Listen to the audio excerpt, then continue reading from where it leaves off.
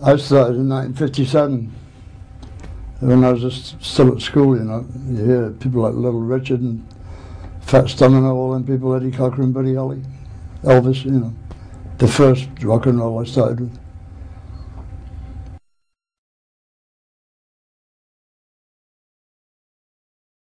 We didn't stop, you know, we just didn't go away.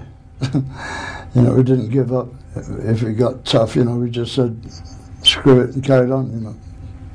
We just wouldn't die. I don't know if that's why we're successful, because we're not like #1 band anyway, you know, but we're good at second, you know, we're a good second echelon band. We're working man, you know, in rock and roll.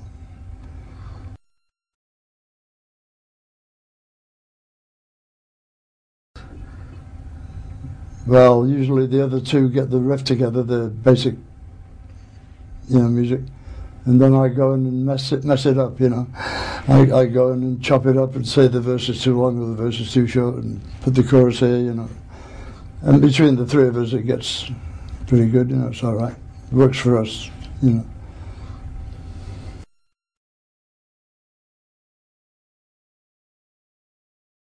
Well, Germany saved our life, you know, twice, 2 or 3 times, because we couldn't get a gig anywhere else except Germany, at least twice in our lives.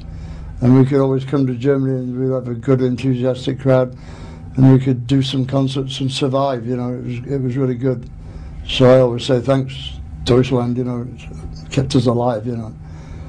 And I don't know, German fans are more loyal, you know, Troyer, yeah. They, if they like something and they get something new, they don't abandon the old one. They like both of them, the new one and the old one, you know what I mean?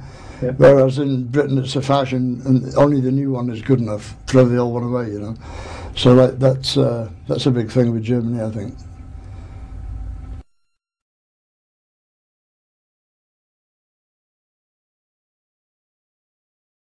Mostly war, sex, you know, the usual stuff, you know, the usual interesting stuff. Because if you hear about history, you know, you don't hear about medieval agrarian reform, right? You want to hear about Attila the Hun, you know, it's more interesting, right? So that's always good material to be found there. And war is always unjust, you know. Like the Iraqi war is such a ridiculous thing, you know, it's like Vietnam again, right?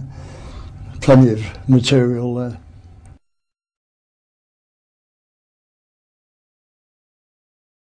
How is it? Well, I think it's good, or you wouldn't hear it. So, you know, hopefully everybody else thinks so too, you know.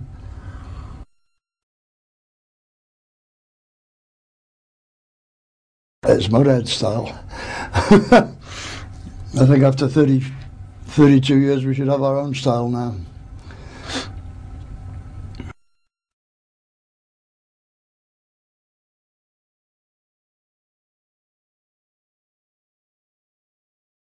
Oh yeah, I didn't know that. I'm not going to read it. I hope, yeah. Because my German is not very good. Yeah. Did you know? No, I didn't know that. That should be funny at least. Oh, yeah. I have a small surprise for you. Oh, right. And it will be released. That's very strange. Who's reading it? It's Martin Semmelrogge, and maybe you will like him because he played in the famous German film The Boat. Das Boot. Oh, okay. From yeah. And he was very happy to read your autobiography. Good cover, yeah.